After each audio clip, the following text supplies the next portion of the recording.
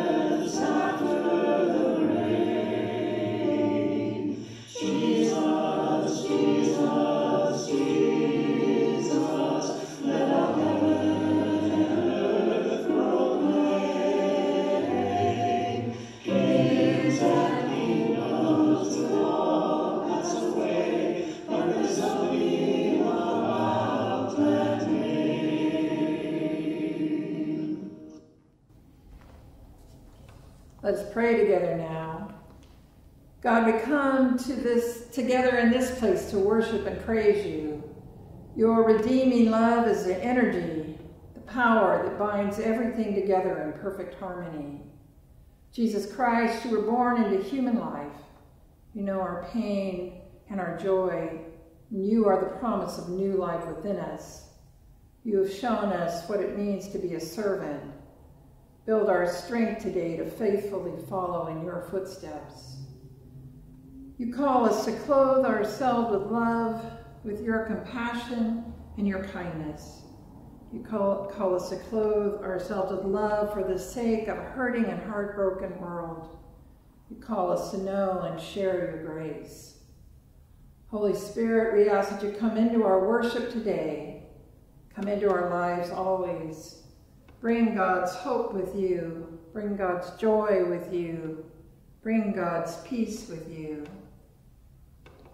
We pray all this in the name of Jesus, our Savior. Amen. We pray now together the Lord's Prayer that Jesus taught his disciples. Our Father, who art in heaven, hallowed be thy name. Thy kingdom come, thy will be done, on earth as it is in heaven. Give us this day our daily bread, and forgive us our debts as we forgive our debtors. And lead us not into temptation, but deliver us from evil. For thine is the kingdom, and the power, and the glory forever. Amen.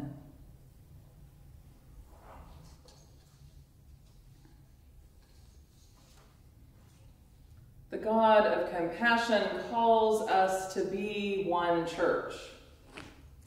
May we be one in our faith and our hope, and one in our loving service. May we be one in our worship and in our daily living. We take a moment during our worship to reflect on every aspect of our lives, every resource that we have been given, so that we might give and fully participate in the work of God's kingdom here on earth.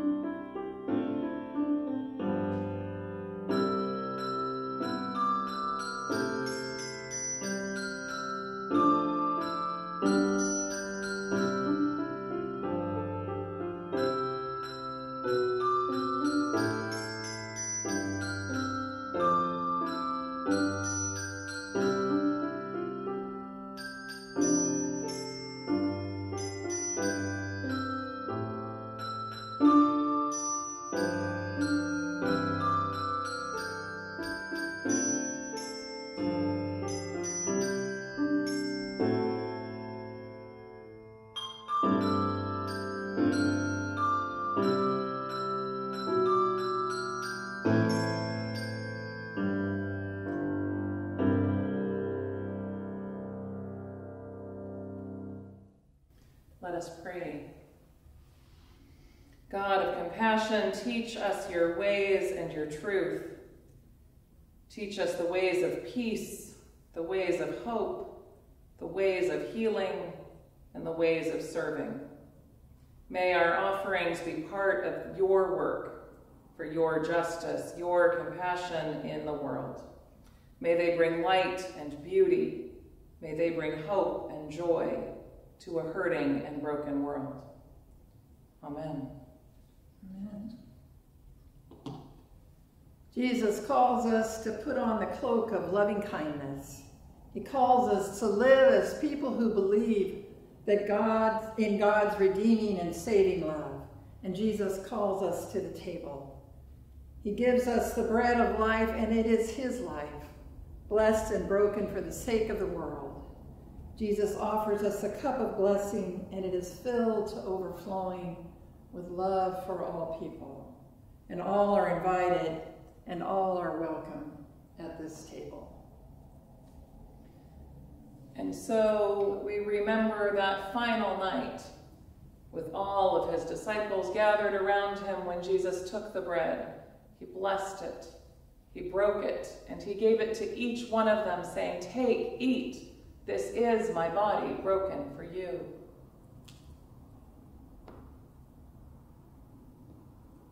And then he took the cup and he blessed it, and he gave it to them, saying, "This is my blood, forming a new covenant in love. Take, drink." Let us pray. God, we gather around this table in every place and in every way. May we feel your blessing. God, here at this table, our differences don't matter. Here at this table, what matters is our unity through you. As we eat this bread and drink this cup, may we feel your grace pour into us. Here at this table, may our lives be awakened and changed by your calling. In the name of Christ, amen.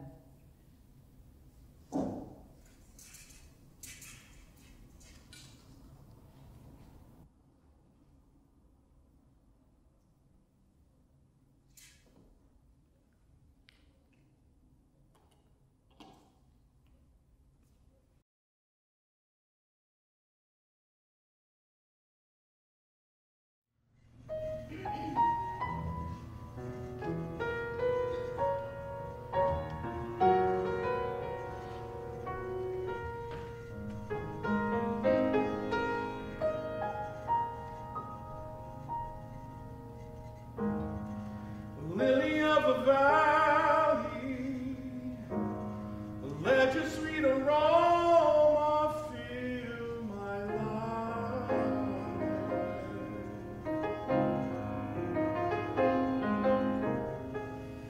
Rose of Sharon, show me how to grow in beauty in God's sight.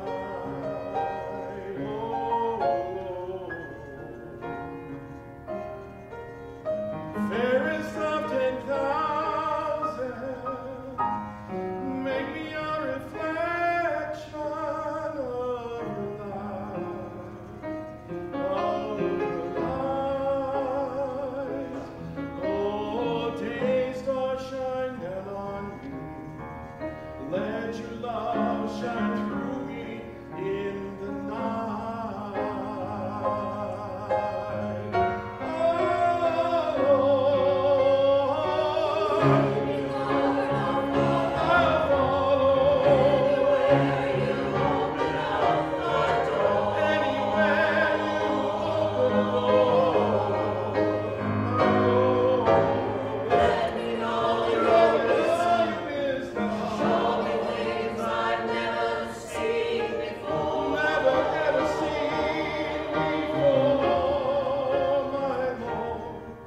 Lord, I want to be your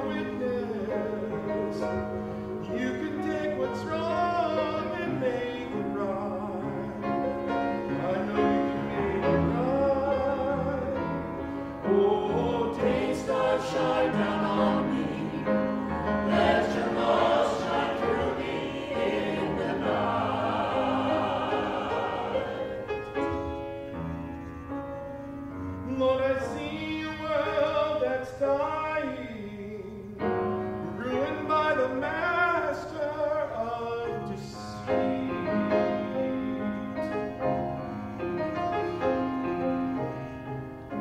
Groping in the darkness, haunted by years of past defeat. Oh Lord, but then I see you standing near me, shining with compassion in your eyes, such love in your eyes. Oh Jesus, shine down on me, let your love shine through me in the night.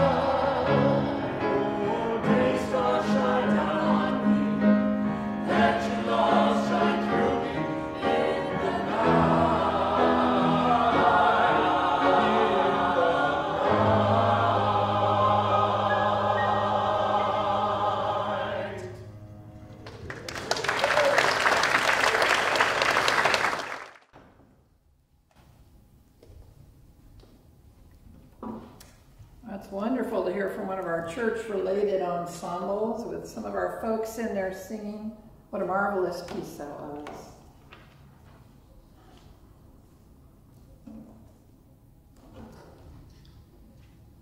For my late teens into my early 20s, I had a favorite coat that I'd wear all winter long.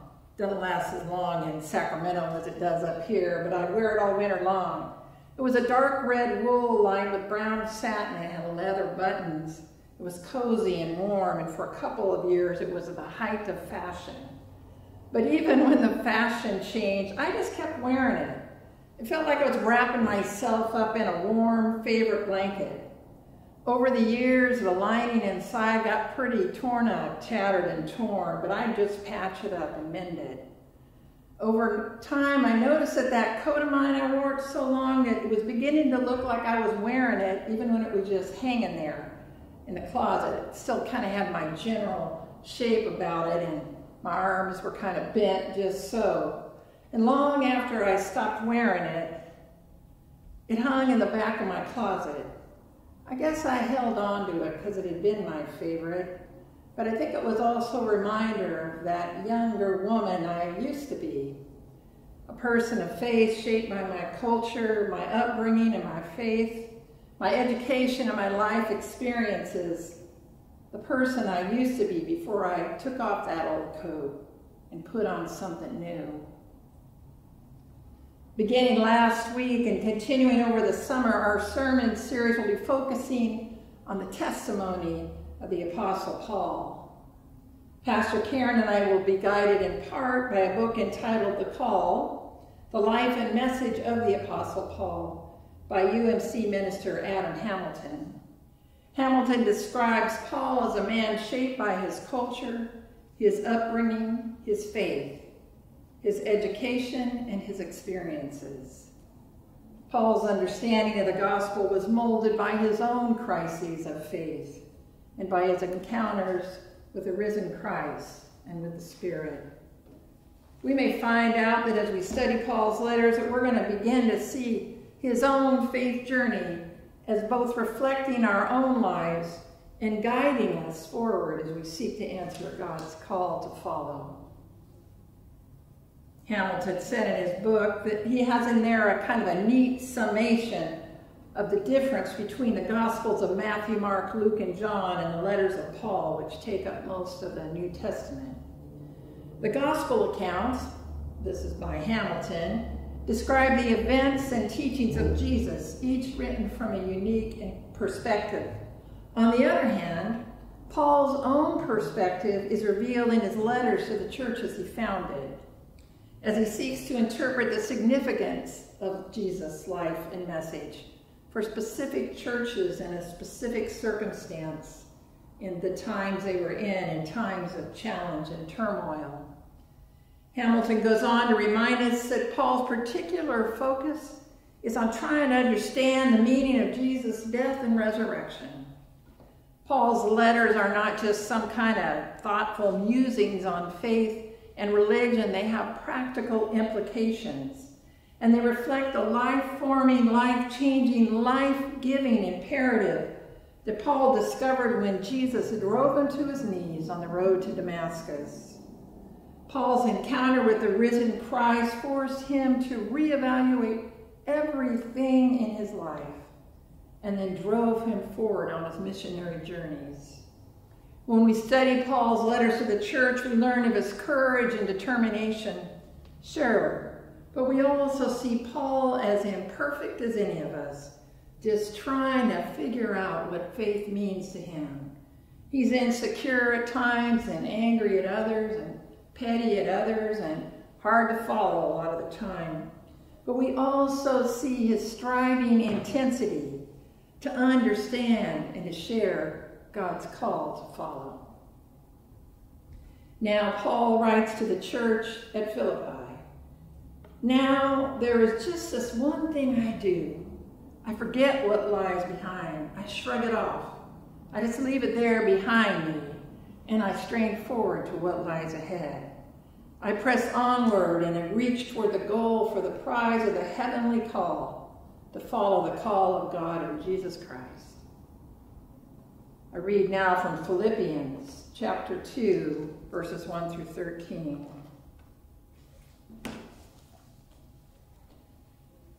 If there is any encouragement in Christ, any consolation from love, any sharing in the Spirit, any compassion and sympathy, make my joy complete. Be of the same mind, having the same love, being in full accord and of one mind. Do nothing from selfish ambition or conceit, but in humility regard others as better than yourselves. Let each of you look not to your own interests, but to the interests of others. Let the same mind be in you that was in Christ Jesus, who, though he was in the form of God, did not regard equality with God as something to be exploited, but emptied himself, taking the form of a slave, being born in human likeness, and being found in human form. He humbled himself and became obedient to the point of death, even death on a cross. Therefore God also highly exalted him and gave him the name that is above every name, so that at the name of Jesus every knee should bend, in heaven and on earth and under the earth, and every tongue should confess that Jesus Christ is Lord, to the glory of God the Father. Therefore, my beloved, just as you have always obeyed me, not only in my presence, but much more now in my absence, work out your own salvation with fear and trembling. For it is God who is at work in you, enabling you both to will and to work for God's good pleasure. In Jesus, Paul tells us, God comes to us as one who serves, and Jesus calls us to follow him. Professor Susan Eastman of the Duke Divinity School describes this Christ hymn that takes up the major portion of what I just read to you as full of movement and energy. And she said it demonstrates God's movement from separateness to solidarity with humankind as Christ moves into the most despairing depths of human existence. As Jesus empties himself of his divine power, Eastman says, this is literally the kindness of God as God becomes one of our kind. God comes very near to us, so near that God literally gets under our skin. This is the source, she says, of the life-transforming power, the energy of God, that striving intensity that animates Paul's ethical teaching. Work out your own salvation with fear and trembling, for it is God that is at work in you, enabling you to both will and to work for God's good pleasure. In Jesus, God comes to us as one who serves and calls us to serve. Not in some triumphal chorus of we've got ours and too bad for you, but as people who know what it means to serve others as they have been served. Professor Eastman says it this way, the salvation we are to work out, not some kind of private individual destiny, but rather a quality of life that we enter into in Christ. Paul describes this call to follow this quality of life as one of self-giving love and mutual affection, shared with all people. It's a quality of life that is shared in the Spirit that gives us the courage and determination to be the people that God has called us to be. Work out your own salvation, Paul says, with fear and trembling, for it is God who is at work in you, enabling you to both will and to work for God's good pleasure. I read now from Colossians, Paul's letter to the Colossians, chapter 3, verses 12 to 17. As God's chosen ones, holy and beloved, clothe yourself with compassion, kindness, humility, meekness, patience. Bear with one another, and if anyone has a complaint against another, forgive each other, just as God has forgiven you, so you must also forgive. Above all, clothe yourself with love, which binds everything together in perfect harmony. And let the peace of Christ rule in your hearts, to which indeed you were called to the one body. And be thankful. And whatever you do in word or deed, do everything in the name of the Lord Jesus, giving thanks to God the Father through him. This is the word of God for the people of God. Now, I'm pretty sure that Paul never listened to country gospel. I think we sang a little bit of it earlier in the service when we were singing that Gather hymn. And I'm pretty sure that at least some of you might go along with Paul on this. But the song called Two Coats by Ralph Stanley surely sounded to me like he had an idea of what Paul had in mind in the scripture we heard today. The first few lyrics go like this. 2 coats were before me, an old and a new. I asked my sweet master, what must I do? The old coat was ugly, it was tattered and torn. I took the other, a new one, had never been worn. I'll tell you the best thing I ever did do. I took off that old coat and put on the new. Paul writes a letter to the church at Colossae. Even though this letter was written early in the 1st century, they'd been there for a while, and they'd been there long enough so that the people who made up that congregation were starting to get off track, or maybe we just say a little bit off message. The people of the church had been arguing over pretty much everything, all kinds of things. They had disagreements about what they needed to do or change or not change in their congregational life together. And then they had disagreements about what they were going to do and what they were called to do in the world that lay just outside their doors. They needed Paul's reminder that it is God that is at work in you, enabling you to both will and work for God's great pleasure. These folks, way back in the first century, not long after the death and resurrection of Christ, were already finding it just as hard as any church anywhere, even today, to live as people called by love into the one body of Christ, to live as people called to confess and live their hope in Christ. Especially now, in the tumultuous times we live in, with the fear of coronavirus rising, with confidence in our political leaders falling, when people seek ways to divide us instead of bringing us together, when all around us people clamor for justice, demanding their God-given right to equality, we are called by Christ to stand with them. We're called by Christ to stand with them. And as we take our own stand against systemic racism and brutal systems that keep people from claiming their own quality of life, we are called by Christ to declare with our words and our actions the hope that is within us for all people. We're called to take off those old coats and put on something new. Bruce Barkhauer is the minister of faith and giving for the disciples of Christ in our general church. In an essay on faith, hope, and love, he asks these questions. He says, what kind of shape does my life take on when I'm called to take on the likeness of Christ? What happens within my own character and being? And how do I account for the hope that is in me? He goes on to say that the call to follow Jesus is an invitation to a journey, and that's the same journey that call that Paul answered.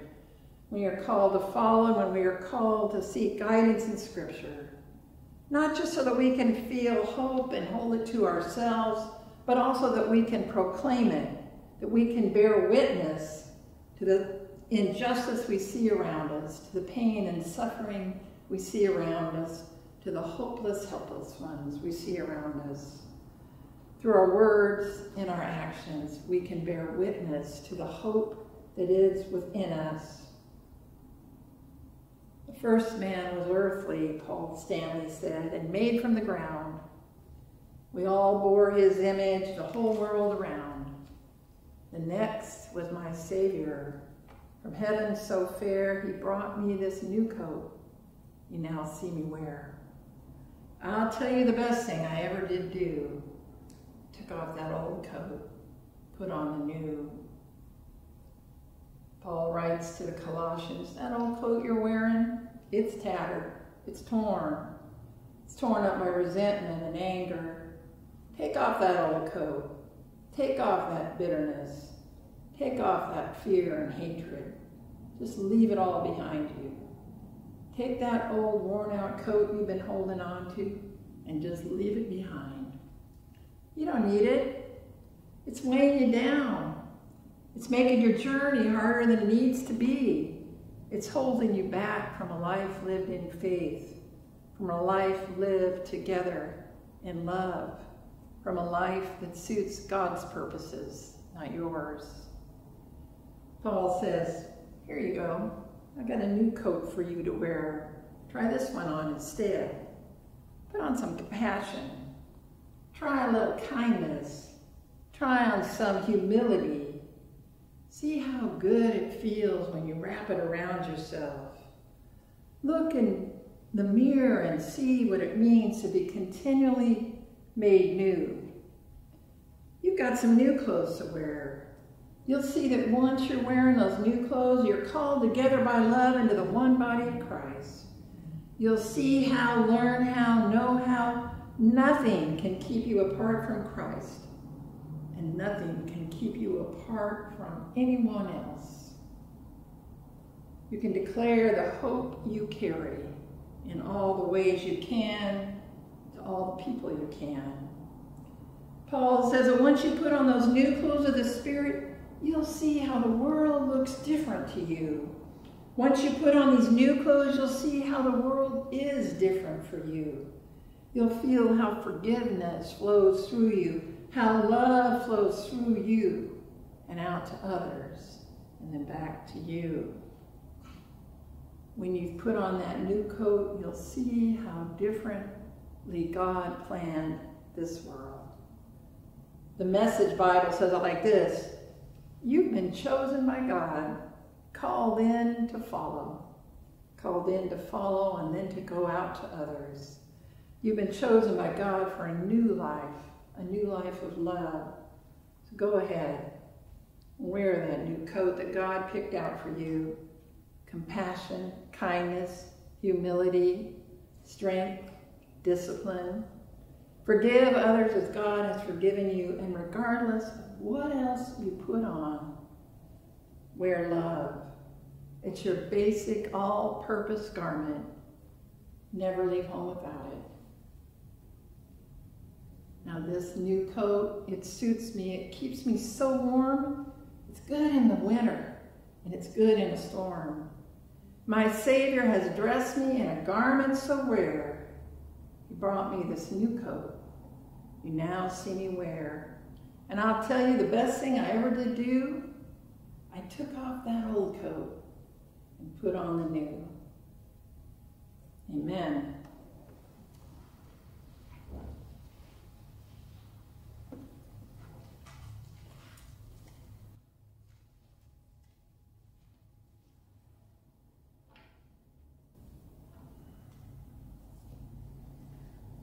We come now to the time in our service when we lift up our prayers.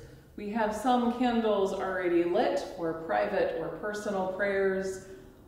And if you have a prayer that you would like us to lift up verbally during the service, we invite you to let the church office know, and we will get it spoken in church during worship and light a candle as well.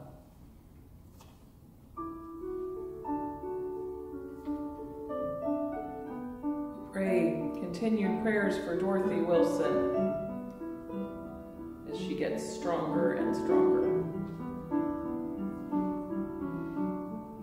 For Dolores Hayner and her family.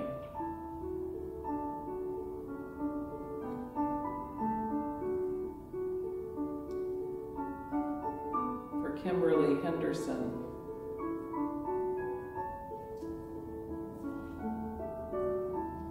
For Mary Bartland's family as they mourn the loss of Paula, Mary's sister.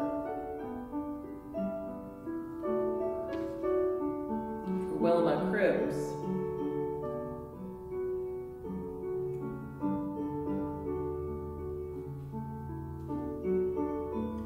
For the leaders of our communities.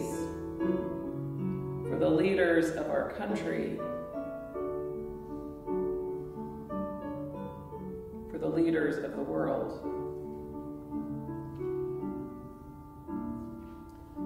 For all who are working for God's justice.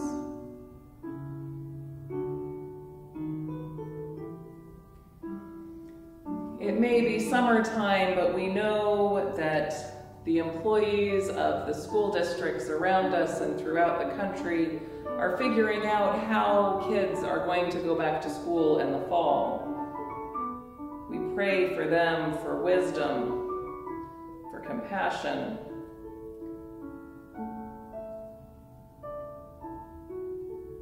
and I light a candle for whatever prayer you would like to speak aloud where you are right now.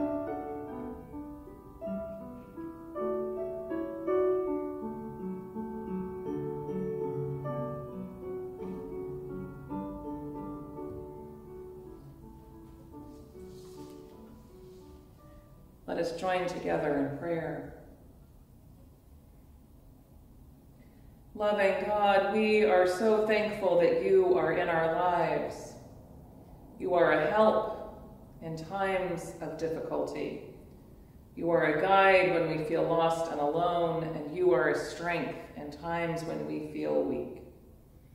We know that you have the power to transform our lives, to mend our broken relationships, and to bring strength and hope to the brokenhearted.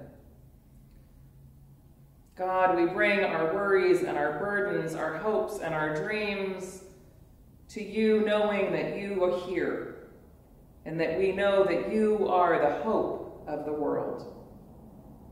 Today, we hold up in prayer all of those who are worried about their health, those who are worried about what the future might hold. We lift up those who feel anxious, depressed, or afraid. We lift up those who are sick. We lift up those who are holding burdens so heavy that they find impossible to share with others. We lift up those who mourn. We lift up those who fight, who are angry. God, we pray for ourselves and we ask for your guidance and support. May we feel your presence leading us, encouraging us, supporting us, and loving us now and always. Amen.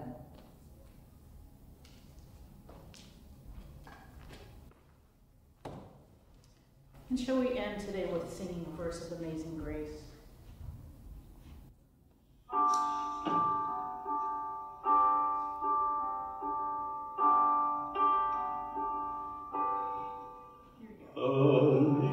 Amazing grace, how sweet the sound that saved a wretch like me. I once was lost, but now am found, was blind, but now I see.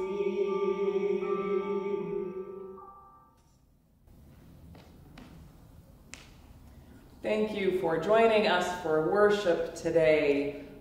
It is always good to have you here, even when we can't see you.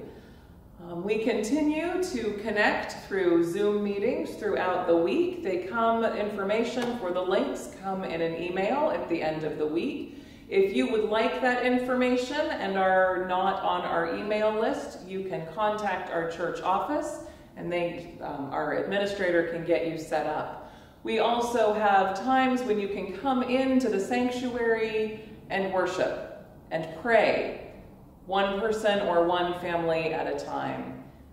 And we also have an opportunity, if you would like to walk in prayer, we have our labyrinth set up. So you can contact the church for times to be able to do that.